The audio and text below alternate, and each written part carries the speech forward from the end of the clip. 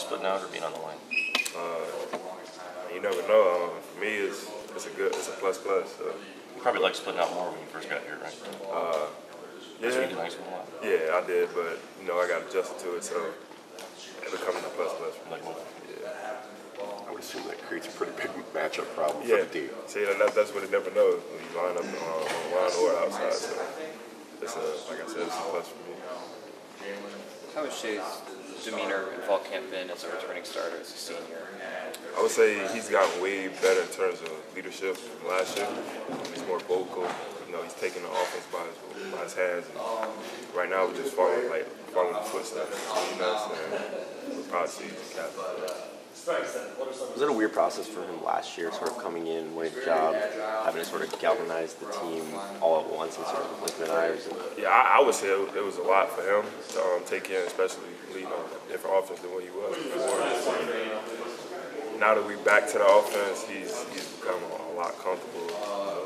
He's being himself in terms of throwing the ball. So. Was that something that clicked at any point last season, one point you remember, or was it sort of during the offseason, gradually? I would say off-season, especially, getting him to do over the summer, getting route timings and stuff like that. But I believe he's done a great job so far in terms of fall. Who's the toughest guy? Toughest guy on this team? I would say that dude, Aiden. Yeah, he's a girl. Talk about the strides you've seen in him from a year ago when he came in as a freshman. Just stronger? Yeah, he's way stronger. Not saying he wasn't strong when he was freshman, but he was a big dude. Especially coming in, he was one of those dudes that, didn't need to work on a lot, but he always had the strength. So once he got the technique down, it was damn near hard to block him sometimes. But he's gotten much better, especially in the tight end position. You're one of his favorite players.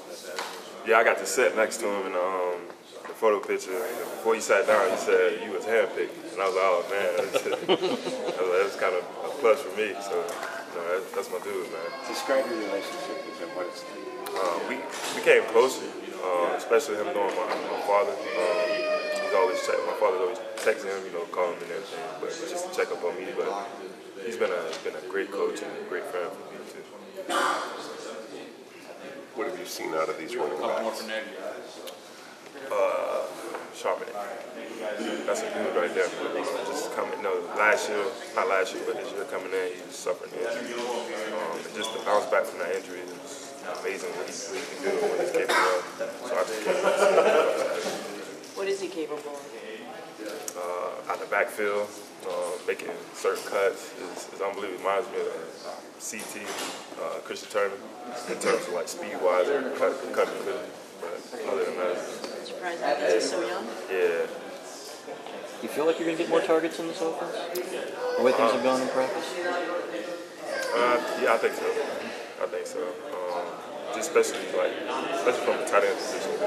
I think we're talking more, talking a lot. Where have you improved as a blocker? Where have you improved as a blocker? Just being able to block gaps, being able to move dudes. Blocking is more of moving dudes out of the way so the play can develop. But I became great at that. So